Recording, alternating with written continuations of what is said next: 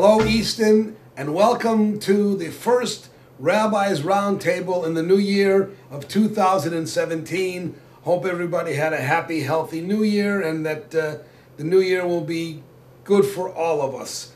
Couple of things, I think a very interesting show today, but I want to talk about, before I bring on our guests, I want to talk about the upcoming Co-February lecture series at Temple B'nai Israel. Many of you know that we have been doing a lecture series for 8 or 9 years now, and this set of series, which will be every Wednesday night in February, and I'll give you the dates in a second, I think is going to be especially interesting.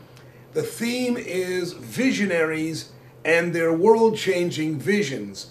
And we have 4 speakers from around the area and the country, actually, who have done remarkable and really inspirational work. The 4 speakers, and I'll talk about them individually in a moment: Adam Green, Lori Strongen, Keisha Hythe, and Judith Erger. And I know them all. I am impressed with them. Each one of them has created and responded to social circumstances that, for those of us who observe their work and the impact of their work, find uplifting, inspirational, and really remarkable. Adam Green, who lives in New York, started started this amazing program called Rocking the Boat. And he does this along the Bronx River, where he teaches kids to build boats and do all this stuff that's related to water. Some kids, he teaches how to swim. Adam says that kids don't build boats, boats build kids. He takes kids in economically and socially challenged circumstances and has developed this program that is really remarkable.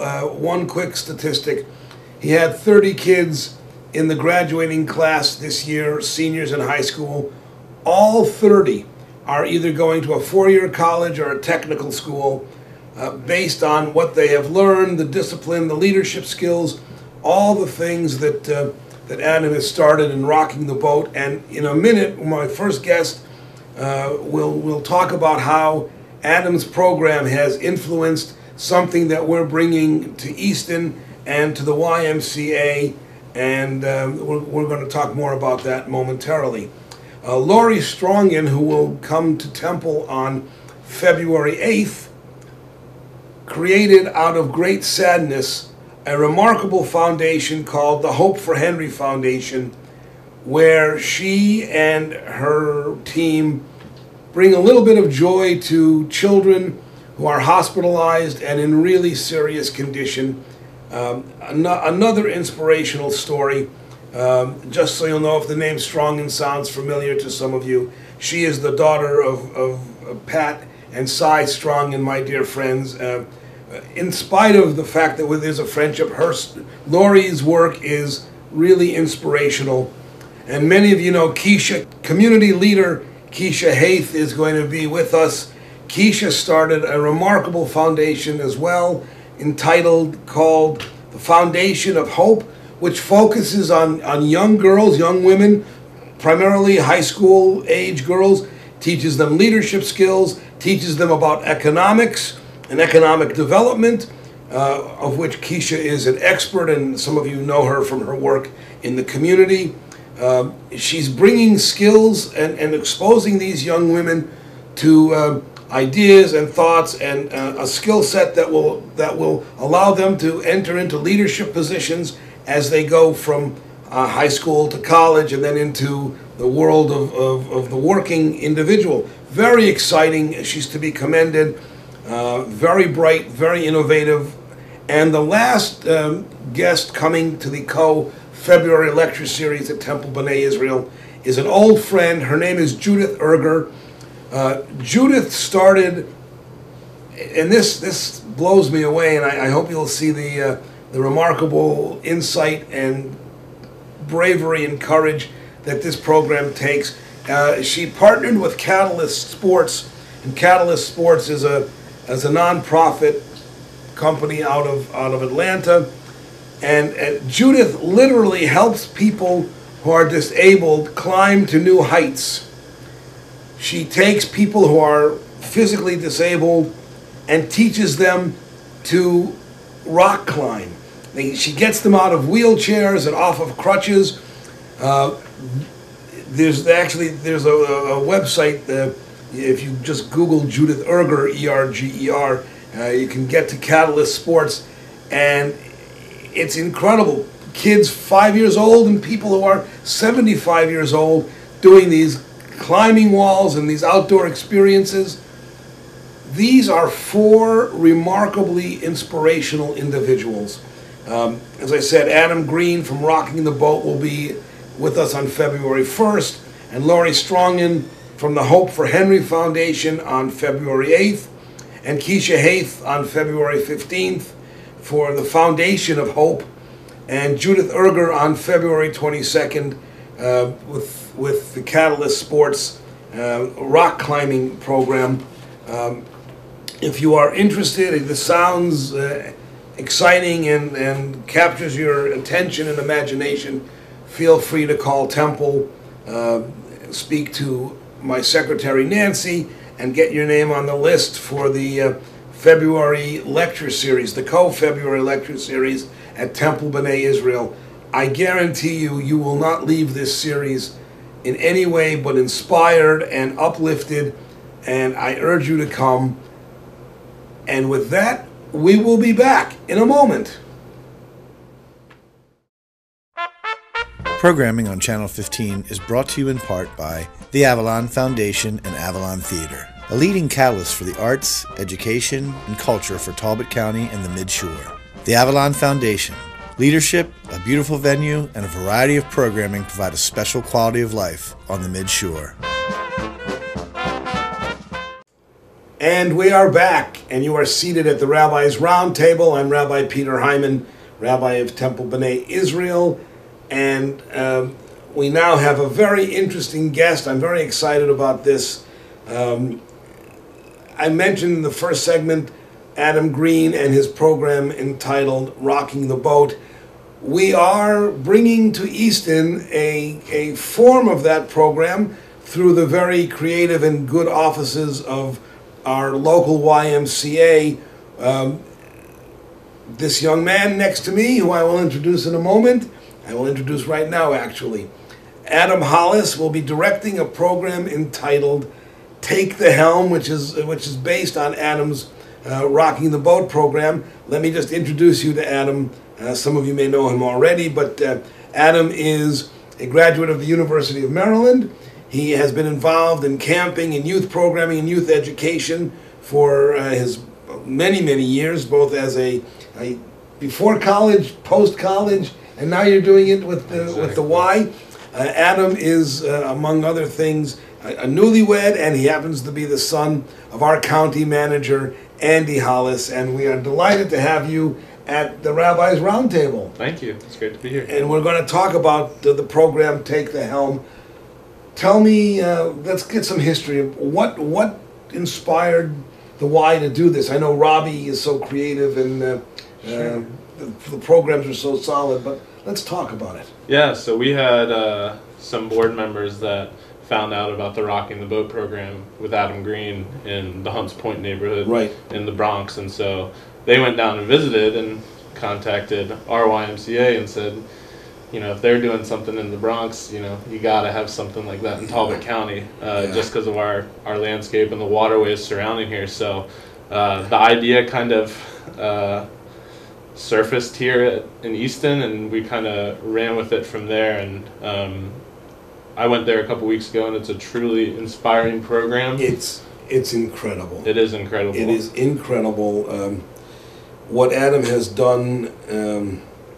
He was selected as one of the visionaries of the year on CNN a couple of years ago because of this program. But I don't want to interrupt. Let's talk about ours. Yeah, so we kind of have seen that program in action and everything, and so we're starting a program here called Take the Helm at the Easton Family YMCA. That is an after-school program for high school students, 9th through 12th grade, that teaches the technical skills of boat building and other things like that, but also does works on some social skills and team building and things of that nature. And so it actually started yesterday was our first day, and so we're underway now. Yeah. It's very exciting. I don't know how many people have ever been to the Bronx, but this is Hunts Point is right on the Bronx River. And what's really unusual, and we are going to be doing this here as well, even though we have such proximity to water, and there is such an intimate tie between the community and the water, it's really remarkable how many people don't know how to swim, how many people have never been on the water, or have seen it as an element that ameliorates their lives and existences. And so bringing Take the Helm to the Y not only enhances the Y's program that focuses on teaching kids to swim and leadership development, but it really, I think, will add tremendously to the after-school curricula that is available to our students. Absolutely. So that's why I think it's important to Talbot County. You may want to add something else. Yeah, I mean, so in Talbot County, having grown up here and gone to high school and everything, when you hit high school, there's a lot of organizations that focus a lot on elementary age kids, and so the Y is one of those. And so, you know, there's not a whole lot for high school kids to do as far as after school programming, unless you're involved in sports through the high school or the arts, right, theater or something like that. And so, you know, this is really an important program for the kids that aren't involved in that they can go somewhere after school and actually get taught those technical skills, team building, and all that stuff. When I was up there, I left so inspired and so motivated, and as Adam has said,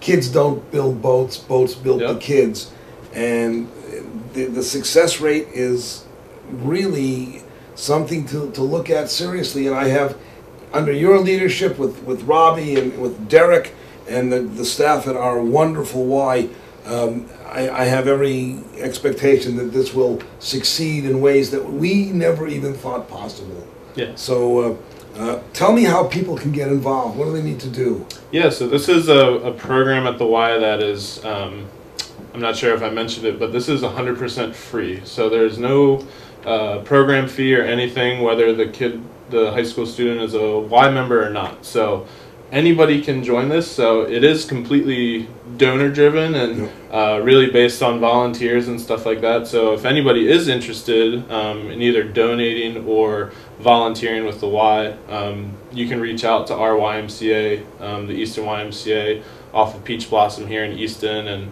and get a hold of myself or Derek White, our executive director, and we can definitely steer you in the right direction to get involved. No pun intended. Exactly. Steer it. No, and you can always get a hold of me. I happen to have some strong ties with the YMCA, and we will get you point you in the right direction. Future plans, goals. I know yesterday, as you said, was the initial launching of the program. Let's just talk about long-range vision and where is it going to go. My head's already racing with some ideas just from that initial first day, but you know, kind of like Rocking the Boat did. They started out as a boat building program and have expanded now into a sailing program, an environmental program. You know, we're really looking to do something like that eventually, you know, after this first semester. Yes. So expanding into the kids actually getting out on the water and doing some different stuff out there. Talk a little bit about their environmental program, which again is remarkable. Yeah, so kids on the Bronx River are doing water quality testing, dealing with kind of the wildlife around that area and stuff like that, how they can kind of better the community through the environmental research and stuff that they're doing. And so, I mean, again, Talbot County is so reliant on the waterways and everything that goes on there, that it's a perfect opportunity for kids that are interested in that to get out there and kind of look into that stuff. It is such an inspirational program. I have big hopes. I'm glad that you're the director of it. I think the choice was the right choice. I'm not being gratuitous. If you're interested, call Adam at the Y. Get a hold of me. We will be glad to give you a lot of information. This is something that we should take seriously. It has great potential, and I hope we get to reach a lot of kids who may otherwise not have had the opportunity or the privilege of being on the water and learning how to relate to the environment in this way. Any phone numbers you want them to have? Give them the Y phone number. Yeah, if you want to get a hold of myself, the number at the YMCA is 410-822-0566. Open 7 days a week, and go from there. And again, that's our local YMCA on Peach Blossom. If Adam's not around, you can certainly talk to the director of our chapter, Derek White, or you can also call Robbie Gill at the office of the Y of the Chesapeake. Anyway, thank you, Adam, for being here and talking about Take the Helm. You will come back, because there's more to talk about this as we see it grow and evolve and really touch the lives not only of the kids but of all of us who are involved in it. Thanks for being at the Roundtable. Thank you. Easton, we will be back shortly. It's different than any place I've ever been. It's easy to just be in the room with everybody else and enjoying the show together. I'm very impressed. Just the variety, the quality, the intimacy.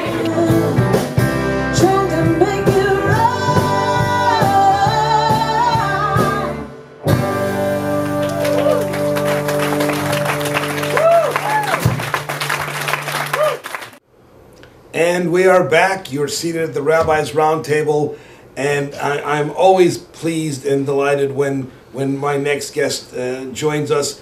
You will remember, for those of you who watched the Rabbi's Roundtable, we ended the last show in 2016 with an interview with both Jessica Bayless and Tim Wigand, and we talked about then the production of the Nutcracker, which the Avalon produced and presented as their holiday play.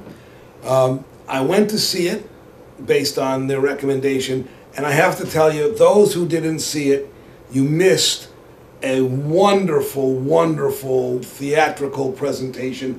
Well done, Mr. Director. Thank you, Rabbi. Thank you very much. No, Tim, I from our initial conversation, I was engaged and interested in the topic. Having seen it, I got to tell you, I'm not being gratuitous. Please understand, these are unscripted and unrehearsed words. The talent, the level of talent was first class, without question. Local though it might be, we have very talented people, and the play was even better than what you and Jess at that time, who was with us, talked to me about. I found it engaging. I found it poignant. Literally from the opening scene, I was drawn into the message. Both of, and we talked about how difficult holidays can be. There's poignancy in holidays. It highlights and underscores both present realities and loss and hope. Boy, this play had it all, and you really did a great job bringing that out in the way it was staged and with the people who were in it. So thank you. Well, thank you very much, and thanks for coming. We appreciate all the support that we get for people that come to the holiday show, and it was a different play. We had a lot of serious reaction to it, and I think there were some people who came who the name is we just might as well just say so. It's a little misleading. I mean, it's not I had friends of mine who I explained the play to, who said they would have actually come to the play had they known it was going to be that, but they actually thought it was the Nutcracker. Right, the classical Nutcracker. And it wasn't. It wasn't the Nutcracker, although it's based on the original story called The Nutcracker and the Mouse King, and which was a grim sort of style fairy tale. Right. And, you know, I mean, we could go into the specifics of it, but basically, one of the biggest criticisms about, and I know the history of the Nutcracker play because I had to kind of understand that to do this one. One of the criticisms about the Nutcracker play, the actual Nutcracker, the musical, is that nothing really happens in it. You know, in drama, in theater, as in, you know, any sort of, there has to be a conflict. There has to be something at stake. And in the Nutcracker, the music, the ballet, you know, the first half part of the play is them having their party, and they have the dancing dolls, and then they have the, you know, they have the fight with the Mouse King, and then they go on to these sort of, you know, fairy tale areas of the mind, or whatever Tchaikovsky was going to think. But there's no conflict. There's no intertension. You're just watching people go through, like, so, you know, for that part, I felt really good. There was a problem to be solved in the play that we did, and again, I think, you know, a lot of the actors did a really, really nice job. Oh, I thought David who I don't know, but David Marmelstein was terrific, and Jen Coleman. There were the mothers and father. Yeah, the mother and the I was blown away at how talented, and the kids. For those of you who didn't see it, we'll talk about the casting in a minute. But there were some really young elementary school kids who had great voices, who took stage direction, and you know, it's not always easy dealing with kids that age. Right. And you, again, not being gratuitous, you did a great job. I mean, what I found interesting, I think the title Nutcracker was very well chosen, because there was a tough nut to crack here. That is the reality of loss, and the way the family member was killed, you know, in war and current times. Yeah, absolutely. And that's, as a clergy person, you know, I deal with that, so maybe I related to it a little bit differently. But holidays intensify loss. Right. Yes. They bring us great joy, but they also intensify the sense that what it used to be is not how it is anymore. Right. And that's what I thought the play captured so beautifully, and was, I found, wonderfully uplifting. There were some very funny moments and some very poignant and tear-filled moments. Right. And I think that was you know, we, you know, just so we work, like, we changed the ending. You didn't see the original ending because you came on the Wednesday. Right, I came Wednesday. Was the Nutcracker buried at the end of the play when we changed that ending for the first 3 shows? They take the Nutcracker that had come to life, and then it's back into its toy form, and they actually bury it where the tree grew at the end. They buried it there, and then so getting to your point of, we changed the ending. We changed it after that. We're always working on the play, because you never know how it's going to come out. For some people, that burial at the end was just a bit too much. Okay.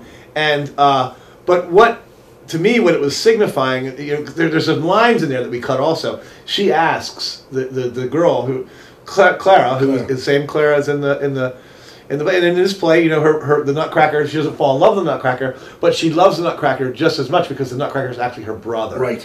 And she says, "Can we have Christmas again?"